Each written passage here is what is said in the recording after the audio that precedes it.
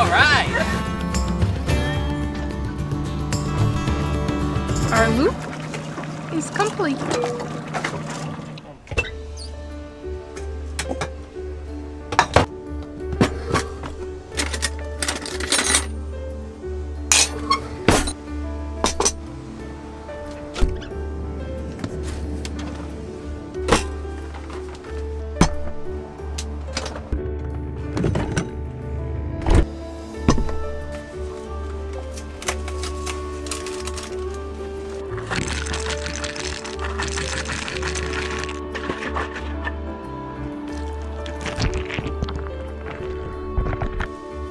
Did you love eating cereal growing up, but avoid it now because the excessive amount of sugar?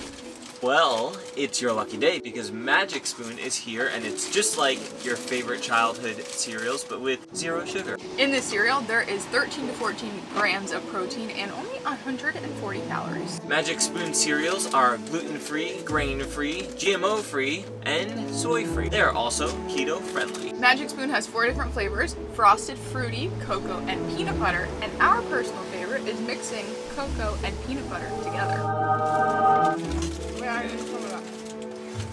I'll just take them under. No, here. No, don't take my cereal. We've been loving eating a Magic Spoon cereal as a snack and also for breakfast. Magic Spoon is backed by 100% happiness guaranteed, so if you don't like it for any reason, you can get your money back. So just click the link below in the description and use code TULA for $5 off your order with Magic Spoon. What flavor will you be trying? Thank you, Magic Spoon, so much for sponsoring this video. And thank you, Magic Spoon, for making an amazing tasting cereal with no sugar.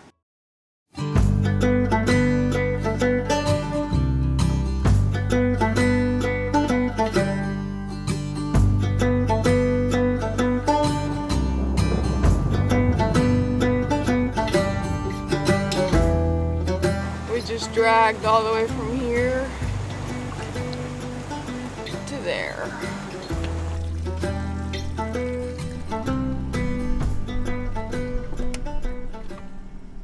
That's the aftermath of last night's thunderstorms. That was a long, wet, hot night. It's over for now. There's more coming in a little bit, but we're gonna go take Jetty on the move again.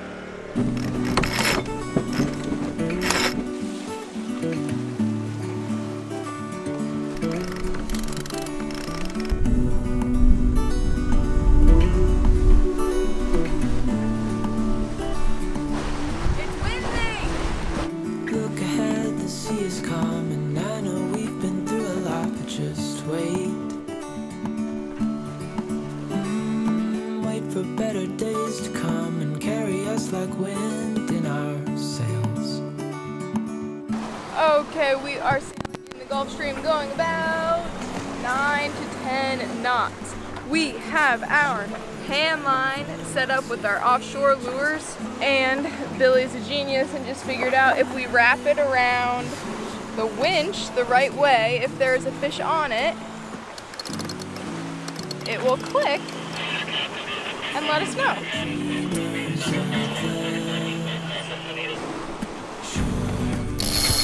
We just had a bite, and then he disappeared, but the clicking worked. I think we got a fish. What do you think it is? No, I didn't see it done. I'm kind of doubtful it's black. I think it's a blackfin or a bonita. I hope it's a blackfin.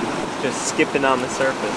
We're going like 7 knots boat speed right now. Sierra turned off the wind a little more. Slow down. Woo! Blackfin? Yeah, get it up for sure.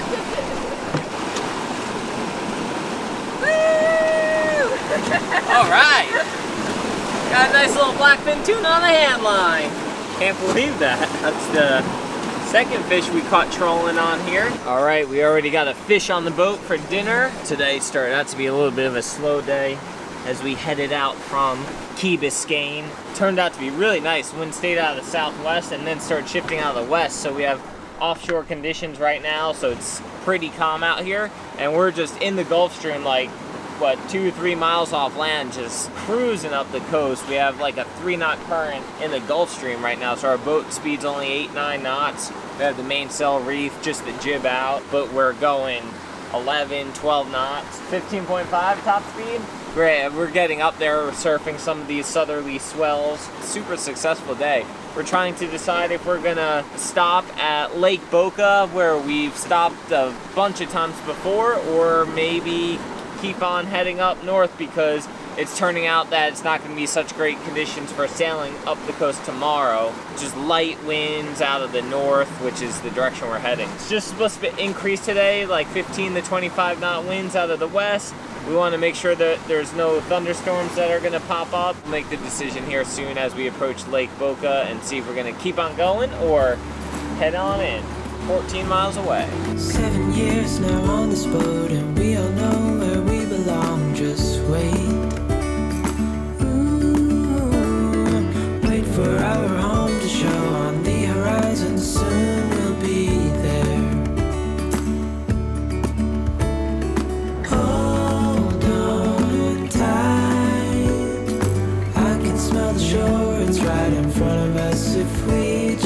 Alright, we decided we're just gonna stop here at Boca. It's already 4 o'clock. It's getting late. I mean, we have a few hours daylight still, but call it a super successful sail up the coast. And yeah, I'm gonna pull the jib in here, and then we'll pull the main and head on through the inlet. My fastest speed. Average speed was 10 knots. Max speed was 16.1. We're drowning in doubt, just keep on believing. We are dreamers of the shore.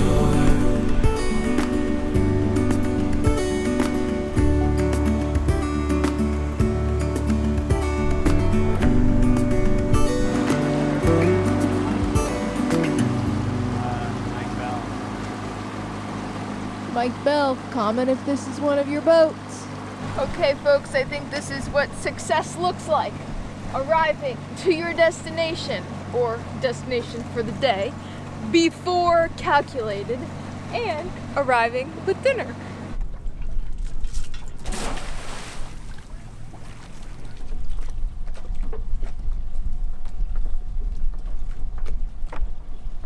Billy has so kindly volunteered to fillet the fish. In case you were wondering, blackfin tuna have no size limit, but they just put in a new order in, I think like 2 years ago, that you can only get 2 per person per day, or 10 per vessel, whichever is greater.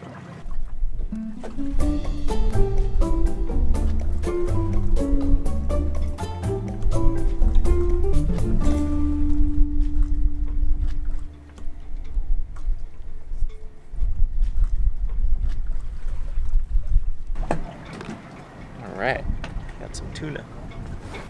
Another piece? Good girl, you love tuna, huh? Huh, pretty good. I'm gonna put them in the bucket so we'll throw them out in the ocean, not in this enclosed body of water here.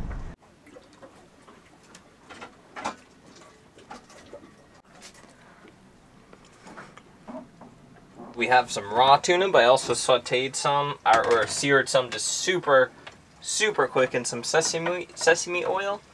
So the middle's still raw. The outside's warmed up a bit, and we're dipping it in soy sauce. And that is our appetizer. Mmm. Wow. That's amazing. And this table is down into a bed because, like I said last night, it was super nasty, super rainy, super hot, and we felt like an old grandparent couple where we slept in separate bedrooms. Billy ditched me in the middle of the night. Slept up here. I had to. It was so hot. We had to close all the hatches because it was raining. She really wants some. What? You had more than we did already. Okay, today we had a max speed of 16.1. We went a total of 45.7 nautical miles, and it took us 4 hours and 40 minutes. I would say that was a pretty successful sail, but we are exhausted, we're hungry, we're gonna go walk jetty and get some dinner and go to bed. So if you haven't subscribed, make sure you do so and share one of our videos with someone you love. Okay, new day. We are going from Boca to maybe West Palm or Jupiter or Stewart, one of those three. And our goal today is catch a mahi. So Billy's gonna wear some mahi shorts to be lucky. Good morning. Roger that, Boca Inlet Bridge coming up now. One of the reasons we love this anchorage is because it's so close to the inlet. You go under one bridge, it's right here, it's calm. On the weekends, I'm sure it's super crowded. There's a little ramp that we could go walk jetty. There's a couple restaurants you can go to and everything's super close and you don't have to go like miles up the intercoastal in order to find a good place to anchor. You guys might have seen not too long ago our friends Delos and Calico Skies were anchored right in here. We actually met up with them before the Lauderdale race to grab the piece of safety equipment from. We're headed out the inlet now. It's calling for kind of 10 to 15 knot light offshore winds all day, so hopefully we have some beam reach sailing all the way up the coast. We'll try to get out 2 or 3 miles into the Gulf Stream and get that lift, really helping us along yesterday. Hopefully that forecast is true and it holds and we'll have some beautiful sailing.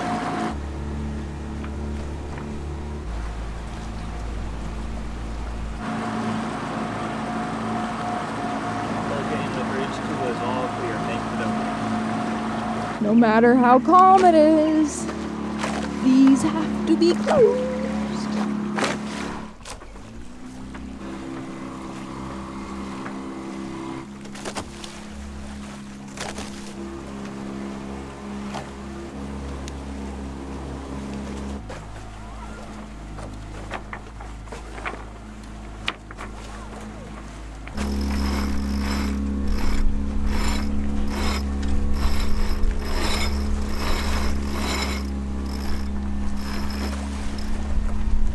Okay folks, we are back at it today with our yo-yo hand line. Costs like $5 and then we have quite a bit of braid that we actually got from Bo and Brandy. 3 feet maybe of leader. And then we're gonna go through our offshore bag.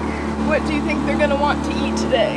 Yesterday our green guy was lucky, so I usually have better luck with green and yellow, so I'm gonna go with him again today. I have a swivel on the leader attached to the yo-yo, and then our lure has a leader with a snap on it, and we're just going to snap it right on our swivel. Again, for our yo-yo, we have it wrapped around the winch, so if we do get a fish on, it clicks, this turns, and we know we got something.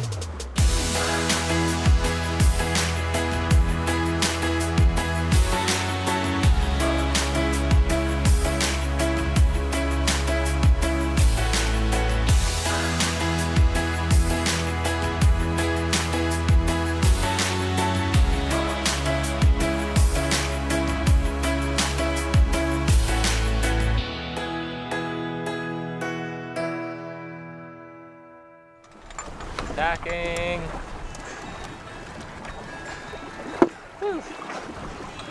Tacking is so anticlimactic.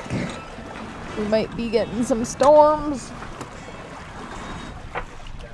So somehow when we weren't paying attention, I don't know how it happened because it didn't click, but all of our line disappeared. This was empty. There's a lot of like little chunks of seaweed out and it keeps getting caught. So we're just gonna bring it in.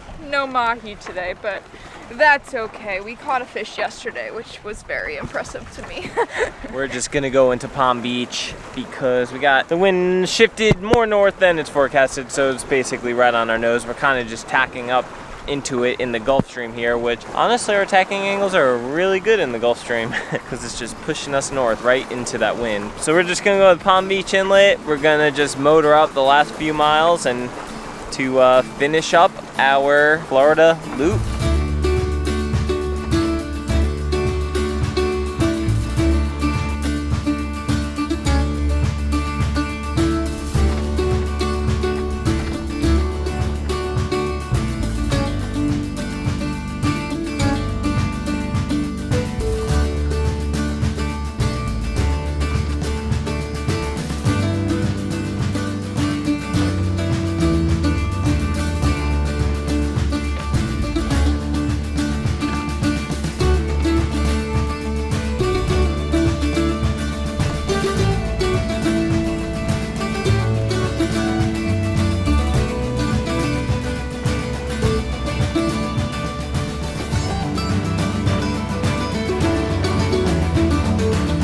around the 100-foot mark or so off of Palm Beach here, and we're only, what, 1 or 2 miles offshore.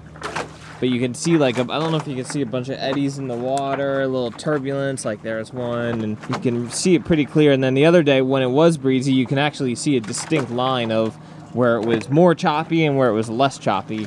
Some signs at the Gulf Stream. We're at the very western edge of the Gulf Stream, and we'll also see our speed drop because we've been getting about a 3-knot push from the Gulf Stream. But now, as we head inshore, we will not see that speed gain. Like right now, we're only doing 2 knots of boat speed because Sierra turned the engine down. 1.8 knots with the paddle wheel. We're doing 4.5 knots over ground. So we have like a 2.5 knot current still right on the edge of the Gulf Stream, but we'll lose all of that as we head in towards the inlet. Our loop is complete. Almost. After over 600 miles, 2 months, 1 blown sail, and 1 unwanted hitchhiker. There's a snake in the boat. There's a snake in the boat. We've officially completed the Florida Loop. We left Stuart, Florida and headed west, excited to get back to cruising and see what life aboard a small 28-foot trimaran was going to be like. We crossed Lake Okeechobee, navigated the locks, and took in all the unique wildlife and characters along the way. You hold your hand and give you kisses. That's great. You just know how to work them, don't ya?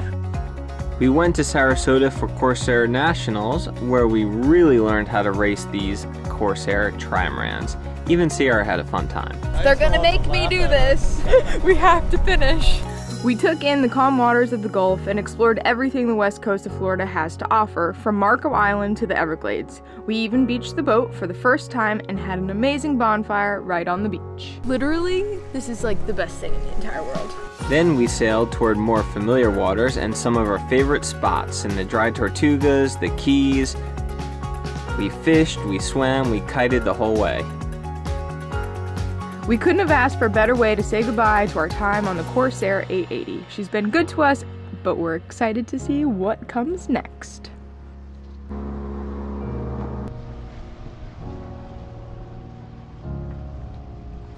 Hey, we've seen you on YouTube!